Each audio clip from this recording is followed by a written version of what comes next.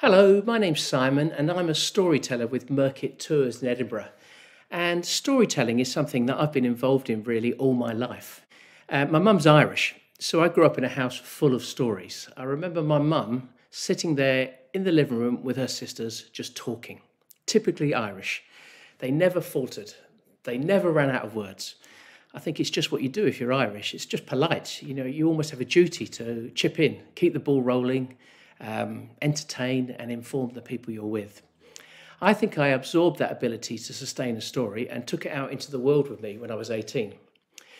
I went into journalism, 20 years on newspapers and the radio. There's nothing about journalism that can't be taught in 6 weeks. But if you don't have an eye for a good story, you're out.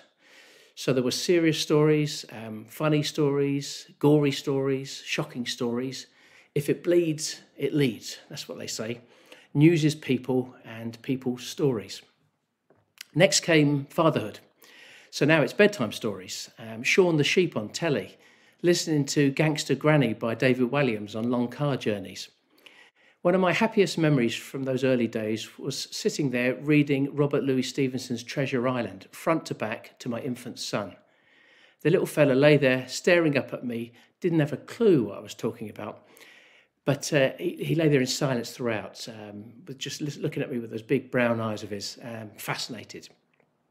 And now I work for Merkit Tours, telling stories to Edinburgh's visitors, stories about Mary Queen of Scots, about the poor folk living in the Old Town, about soldiers battling for Edinburgh Castle and philosophers changing the world. It feels like a good fit. A life without stories would be no life at all. The wonderful Scottish novelist Alexander McCall Smith wrote that. Stories bind us together, he said, one to another, the living to the dead, people to animals, people to the land. So here's to Scotland's stories and here's to storytelling, because where would we be without it?